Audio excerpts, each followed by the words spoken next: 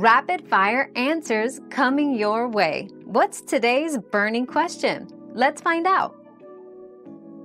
To transfer your data to a new phone using a TracFone SIM card. 1. Backup old phone data using services like Google Backup or iCloud. 2. Insert the TracFone SIM card into the new phone. 3. Activate the new phone using the TracFone instructions. 4. Restore data from the backup to your new phone.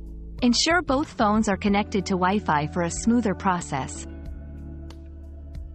Another mystery solved, but many more await. Keep up with our daily discoveries by subscribing and turning on notifications.